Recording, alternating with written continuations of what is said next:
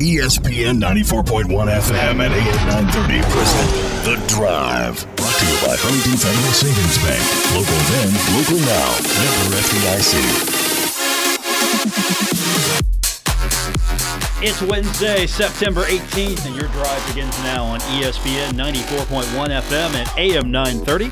I'm your host, Paul Swann. Thanks for tuning in to today's program. You can join us always by calling the Miller Lite phone lines at 877-420-TALK. That's 877-420-8255. Miller Lite, ultra great taste, only 96 calories. It is the original light beer. So what do we got on the show today? Well, of course, we're going to still talk a little Marshall football. Next week is when we really get into it, but this week is still the open week, so we'll hear a little bit more from Doc Holliday, Isaiah Green. We're going to get his thoughts on the game against Ohio and just getting into the open week. Also, we're going to hear later on from Marshall volleyball coach Ari Aganus as the Marshall volleyball team went on the road.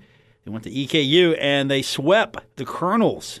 They improved now to 7-3. EKU now 5-6. But more importantly, the Thundering Herd continuing to sweep teams, finding a way to win. I mean, 7-3. That's pretty good. First week, first tournament, maybe not their. They looked good, but they didn't get the wins they wanted. And then after that, it's just everything clicked. So I think that first few days of actual gameplay against other teams, just kind of finding their rhythm. And they're in a rhythm now, so we're going to talk to Coach Ari Aganus. She's going to join us a little bit later on the program. Also, bad news, Marshall men's soccer team losing. First time this season. They lost yesterday to the University of Texas Rio Grande Valley. They lost 3-2 Tuesday night at Hoops Family Field. So the Herd now drops to 4-1-1. That ain't half bad still. 4-1-1. I'll take that. That's not terrible. So the Thundering Herd men can get the job done. Hopefully the women will get the job done because we've got women's soccer at Florida Atlantic tomorrow, 7 o'clock for the ladies, and then volleyball is back in action, and we'll talk to Coach Ari a little bit later on about that at Morehead State, 6 o'clock for that one. As we mentioned, the Herd's getting ready for Cincinnati. Bearcats coming in to Huntington next Saturday. So I'm excited for that, and we'll definitely get into more about that as the week progresses. But I'll say this, both teams should be well prepared. I'm expecting a slugfest for that one. I really am. I think that's going to be definitely a big win for the team that gets it. I'm hoping it's Marshall on the home field. Maybe we can get that Jones C. Edwards Stadium mystique back a little bit, where teams would come in to Jones C. Edwards Stadium and lose all the time. I like to see that. I would love to see it get back to a point where you come into Jones C. Edwards Stadium, you're almost guaranteed a loss every time. It's close. It's getting there. I just hope that this is what's going to happen. This is a pretty good team so far. Yeah, you get past that Boise State loss, could have done better there. This has been a good team so far to watch. So let's hope that we get another showcase game for Thundering Herd 1 week from Saturday. Now, a story I want to get into later on. I want to give you a little bit of it now and just kind of give you an idea what we're going to talk about. You know, as a Marshall fan, that Marshall puts the team up outside of Huntington. Marshall spends money to take this team out, put them up for the night, keep them all together, which a lot of teams are doing. A majority of teams are doing this, and it's a way to keep everybody in the same place. You don't have to go chasing after players. You got to find them. Hey, where's this player at? Where's this guy at? You don't have to worry because you've got everybody at home in the same place. You get them all same place, get them together. You keep them on a schedule. Then you get them ready for the following day. They're on a schedule. Bust them in. Play the game, right? It's not a bad idea because part of it is coaches like control. That's to be expected. Coaches like control. But at the same time, logistically, it's a great way to keep everybody in order. It's an opportunity to, honestly, I mean, you're with your brothers on the football team a lot. I mean, it's a bonding. You can throw that in. I mean, there's so many things. We could talk about that, and we will. I'm okay with it. It does cost money, though. And so there was a report that came out. Gatehouse Media put together an investigative piece about what exactly is being spent. What are teams spending on this practice? Now, it's not really a thing for us. Marshall's spending under $5,000 according to the report, okay?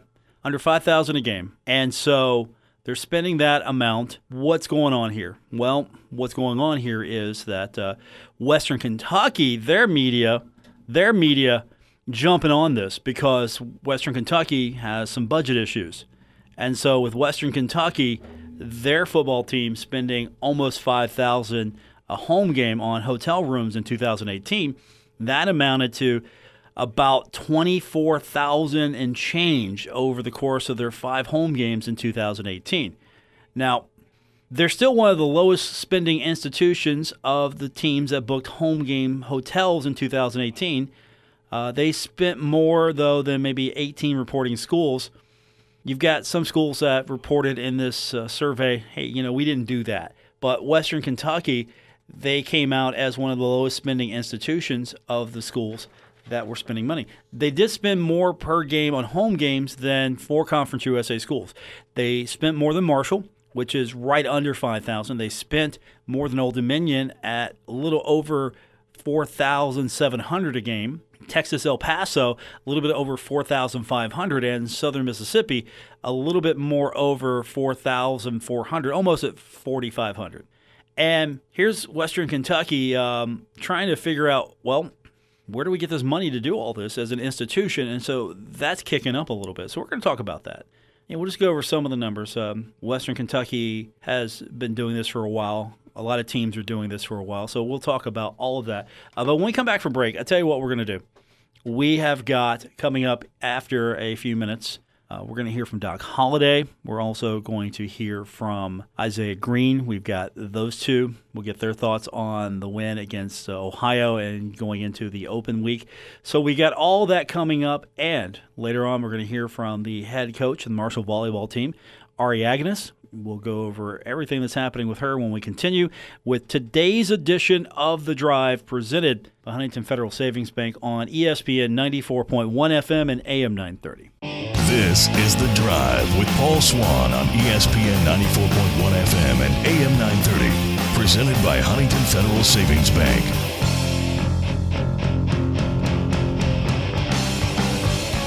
Yesterday, the Thundering Herd continuing to bring out the brooms and sweep everybody that is in their way. Hopefully that's a trend that will continue. No pressure. We put upon now the head coach of the Marshall volleyball team, Ari Aganus. She's with us now on the program. No pressure. Just sweep everybody. None. None. Yeah, no pressure at all. I mean, that's a heck of a thing that you got going there. I mean, just sweep all the teams and, you get done early. You can get back and, I don't know, have an early dinner. I mean, it's a good game plan. Yeah, I mean, if we could do this the rest of the year, it would be very, very stress-free, very easy to figure out when we're eating dinner, how we're eating it. We could sit down, maybe have a more delightful meal, but it's been fun. It's been a lot of fun, and they've worked hard. So as easy as the sweeps may seem, it's really tough to do, and we've been on the road for the past X amount of games that it's been really fun watching the girls develop through the toughness and the challenges you have on the road. Marshall volleyball coach Ari Aganus joining us on the program, and we've talked about the schedule, how you're away from Henderson Center for an awful long time. Is this the outcome you expected? Is this better than what you expected when you were putting this together and working through this schedule? I mean, from a win and loss column, yes. I expected to learn the same types of things that we're learning because each team has been able to expose us in different ways. Whether we won or lost, it really doesn't matter. They still highlight things that maybe we thought were strengths that are actually weaknesses, and then we can go back the next week and hopefully tighten those up. So I'm just really proud of the girls for being able to each week refocus as hard as they have with school, with normal family life, with social life, and be able to get on the road, get in the gym, get focused, and learn how to win. So we as a staff didn't have expectations in the win-loss column this year, and I'm happy we didn't because our journey and what we're trying to do is more of behind the scenes.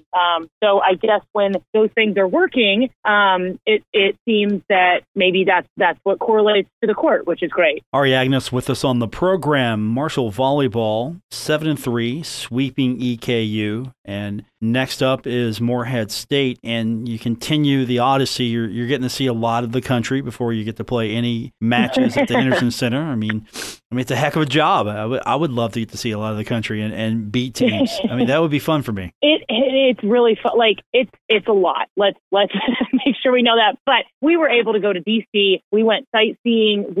Because we swept, we were able to get out of there really quick and go downtown, see the memorials, walk around, let the girls kind of just relax. And then in St. Louis, we walked down to the Arch, went down to Mississippi, and just took some time. So it's been really cool. And we've got 3 international players that don't even necessarily understand what a lot of these places are. They've just heard about them or read about them in their own countries, and they come here and they get to experience full hand. And I do think that that's one of the perks of being an athlete and being able to be a college athlete that travels. And this is a benefit while you still then have to do your job on the road. So it's gone really nicely hand in hand. And they've been just, again, really so great on the road. I can't express enough how amazing this team has been. Do you feel at some point when you do get home that it's going to throw you because you're going to have a completely different routine than you have now? Or are you going to do what football teams do? Are you going to bust the team out of Huntington, maybe get them to stay in Barbersville or Charleston the night before and then bus them in? I mean, how are you going to do that?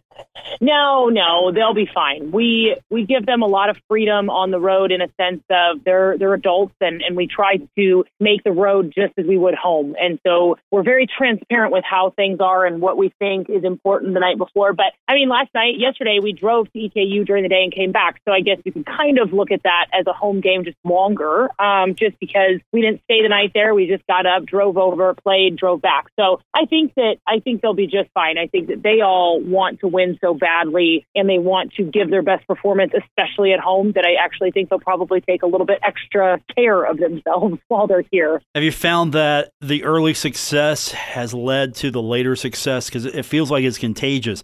I mean, that first tournament, there's a lot of things that could have went your way to get a couple more wins, but you're looking at this team, from the outside in looking like, oh, okay, hey, this volleyball team already looking pretty good, and then you start just steamrolling and winning a couple of tournaments, and now you're 7-3, and you're starting to sweep teams, and it feels like there is already the culture of what you're looking to establish has already taken root. I think it has, and we have our leadership to thank for that, but also my staff has just stayed very diligent in making sure that the message stays the same all across the board. So I do think that we walked out of the Indiana game and everybody in the locker room was happy. We played really well. They were just better than us that day. So I think that because we don't harp on them that winning is the most important, there's hopefully not that stress, so then they can play free. That's kind of our goal is, yes, we want to win and we will put ourselves in the best position too. But sometimes when you think about that, your anxiety gets so high as an athlete that you make more mistakes. So we were able to come back from Santa Clara and Indiana and learn from those. And they were able to teach us some really good lessons. We then played Troy, one of the best defensive teams that I've come across. Nothing hit the ground, and it was frustrating. And so now we try to emulate what they did. So we can use who we've seen and what we've seen. Indiana, we try to steal some of their blocking techniques. And then Troy, we try to use some of that from digging and different coverage plays that they had and getting up quick in transition. So every loss that we've had and everything that we've kind of quote unquote suffered through, we use as a learning technique so that they know that something good came out of this, which I think keeps their head high to be able to okay, it's cool if we lose because we're going to learn from it so that later on we're a little bit better. But early on, they were just so okay with learning and taking the loss because they'd given it everything they had. As long as we leave everything out on the floor, there's nothing else that we can try to do differently, and we embrace that. And so when we do lose, it's not a traumatic moment, if that makes sense. And it also seems that everyone's bought into the team concept, and so when everyone plays at a team concept, sometimes people start to pay attention, and you get Destiny Leon named Conference USA Co-Defensive Player of the Week. So it's her first weekly award, second for your squad this season.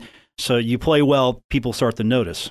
Yeah, and we really emphasize she's come a long way. This spring, she's a phenomenal athlete, and we just really tried to hone in on making her a phenomenal volleyball player. And she's embraced it, and she had really high expectations for herself that we actually had to kind of just bring down a little bit of let's worry about the team. So she was more worried that she was letting the team down when she wasn't performing instead of the other way around. So once she embraced the growth mindset and maybe I just need to do my job, even if that means I don't get 10 kills and 10 blocks, she completely transformed as a player. And that's what we saw this past weekend. She's really fun to watch. Between her and Sierra, just from a fan standpoint, it's a really exciting game. Yeah, we need to mention her as well. She was named co-offensive player of the week back on September 9th. So you've got her, you've got Destiny, you've got a couple of outstanding volleyball players, and they're just two cogs in a team that seems to have lots of talent.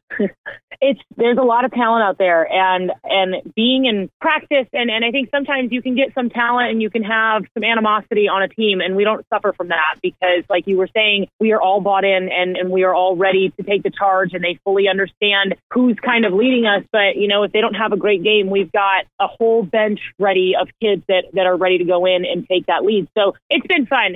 They are really good players that are surrounded, and they're able to shine because of the other players that maybe aren't as noticeable on the stat board, but Amber Weber, Sarah Shank, they keep our back row flowing that is able to get Destiny the ball. And we've got two phenomenal setters between Sydney and Gabby, and they're just spreading the offense so that we can get Destiny as many sets as hopefully Sierra, and they can just terminate as much as possible. Marshall volleyball coach Ari Aganus joining us on the program. So the road trip, Moorhead Invitational. You've got Moorhead State on the 19th. You've got Coppin State on the 20th, and then you've got Southeastern Louisiana on September 20th at 3:30 p.m. So you got an 11 a.m. and a 3:30 p.m. match on the 20th. Then you get to come home. Yeah, I mean, you've been home, but you actually finally get to come home and play a match. I know. It's going to be really great, and it's been a journey, but we've gotten to know the kids because we're with them a lot more. We've gotten to bond with them. We've gotten to get on a more personal level, which has been really fun, and find out some are funnier than we thought they were, and they're a really fun group to be around. And you can tell even just by watching our bench that they are all in it together, which is awesome. So coming home is going to be such a spectacular moment because they're going to get to show off everything that we've been working so hard with. And this weekend's going to be tough. Tomorrow, I guess, is already here. So Moorhead has done a phenomenal job watching film on them. They're big and strong, and we've got to do our job defensively and find some different ways to score just based on their defense. And so if we can stay focused enough, we should be able to come out with a W, but they are really, really tough. And we just go one game at a time, but with Coppin in Southeast Louisiana, we're just excited to end on a strong note and to be able to put our best foot forward that hopefully leads into Southern Miss next week. Marshall volleyball coach Ari Aganus with us on the program. Okay, I've got to ask, I don't know how I'm going to ask this, so I'm just going to be pretty straightforward, okay? The director of volleyball operations, Jake Aganus. Good guy, right? Good guy. Right? Great guy. Does a pretty good job. He keeps the clock going for me. I mean, yes. I got to question his wardrobe choices though, just a little. Oh, you saw it you saw it. I finally got my vision back a couple of days ago after seeing that. Hey, I think you're just jealous because I think it's a phenomenal jacket. I don't know if I agree or disagree because. Again, it hurt my eyes when I saw this jacket. I mean, where did that come from? My mom found it. What? I think Walmart. I don't know. It's somewhere in Huntington. It's somewhere around here. But hey, I think it's a great jacket. Like I'm trying to figure out how to get it tailored in like a women's size. I'm sure if you ask nicely a couple of times, somebody will do that for you. And what we're talking about, if you don't have Twitter, maybe it's a good thing because, the director of volleyball operations, Jake Aganus, he has this jacket that has every green Marco logo ever made all put into one jacket. I mean, I think all the logos that were ever printed found their way on this jacket. I think they're all on there for sure. There's no missing anything. But we had a long layover in Charlotte, and I don't know how many Marshall fans we found, but it was much more. And he was a walking billboard the whole weekend. It was great. I am all about the jacket. So new team. You know what? Maybe the equipment manager. Maybe your equipment manager. Maybe they can work on maybe getting that customized for you. I don't know. Oh yeah, I think so. I think it's got to happen at some point. Yeah, that's a jacket. I'm looking at it right now. I'm just I can't look away. You know when you see something. Exactly though. Yeah, you see an accident or something where you know you should look away, but you can't. You can't. What's going on here? And he's wearing it well. I mean, he's all into it. Just the photo itself. He's all for it.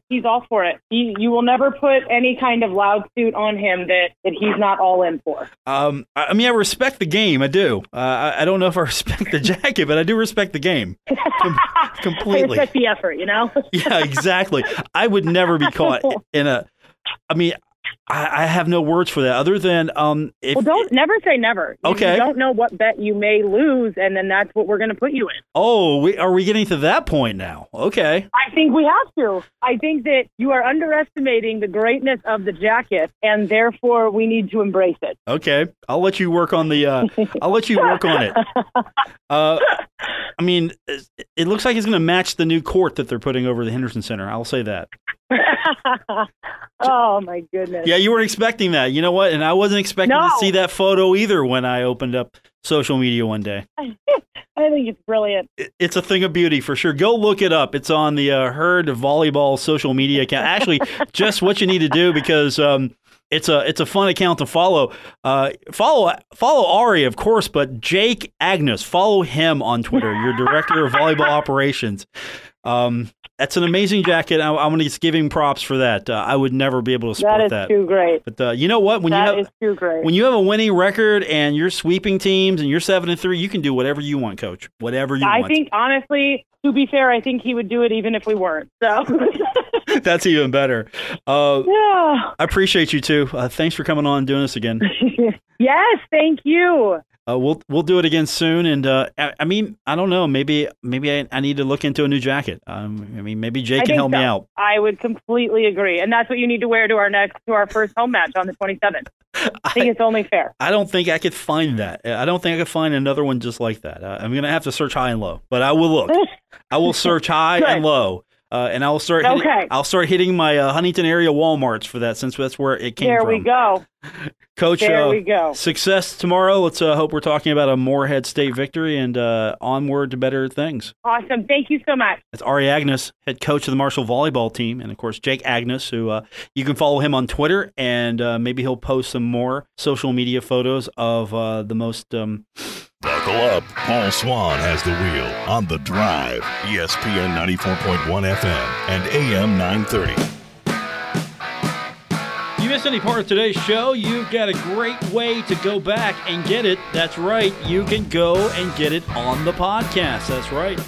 Apple Podcasts, Stitcher Radio, TuneIn, wherever you get your podcasts, we've got you covered. Just search The Drive with Paul Swann. So we're here today on Wednesday. We've got no game coming up this Saturday, and then the Herd will get back into focus on Cincinnati. And then, more than likely, they will go and have everything done, bust up the team, take them off, out of town, not that far, but hotel accommodations the night before, and they'll be getting ready for the game on Saturday, next Saturday. And so they'll spend, an estimated, going by a report that came out, from a Gatehouse Media investigation, Marshall will spend about $4,924.17. That's last year's figure. And, of course, the reason I know this is because of this investigative piece. It was a Gatehouse Media report. They filed public record requests with 109 football bowl subdivision schools. Of the 101 universities that answered the reporter's request, 93 of them booked home game hotel rooms in 2018. And, of course, the story that I found was on Western Kentucky. Western Kentucky spent more than 26 reporting schools in total. 8 reporting teams chose not to stay in hotel rooms for football games, but they spent more than 26 reporting schools. They spent more per game on home game hotels than Marshall, Old Dominion, Texas, El Paso, and Southern Miss. They spent less per game than Florida Atlantic. You know how much Florida Atlantic spends? Almost $10,000 a home game. $9,623 is what they spent last year. What does Texas San Antonio spend? $9,554 and change. North Texas spends almost $78. That's right, $7,796. It's a lot. Florida International spends $6,000. Charlotte spends almost $6,000. They're at $5,660. Now, I can see why Florida Atlantic would spend a lot of money, because are you trying to book a hotel room in Florida, in that area? You're trying to tell me you're going to get a rate? No, you're not. Now, I can see, again, rooms probably cost a little bit more for Texas San Antonio to deal with. North Texas, rooms probably cost a little bit more. Charlotte area, I can see it costing a little bit more. I can see Florida International, same problem as Florida Atlantic. They've got their budget a little bit better, it seems, or they're getting a better deal. I don't know. But Marshall's at about the $5,000 range. Old Dominion, Texas El Paso seems to get a pretty good deal in Southern Miss, and that seems in line to me. I don't think they're getting highballed here on the price, but that's not the issue. But Western Kentucky, it's an issue because they got budget issues. And you compare that, though, to some other programs. Like, for example, since Western Kentucky is the focus of the report that I read today, Kentucky football spent $10,339 per contest on home game hotel rooms in 2018. Louisville, however, spent $6,514 per game on rooms last year. Now, how much is the budget for athletics? The budget for athletics for Western Kentucky is $22.6 million.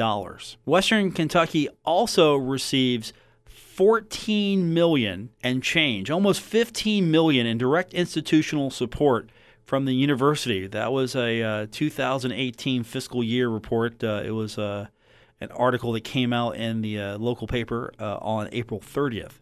Now, here's what Western Kentucky says. Now, again, I'm not putting Western Kentucky on trial or anybody for this, but I just found it interesting that this is now an issue because, again, the cost of education, you've got budget concerns, and this is what they say.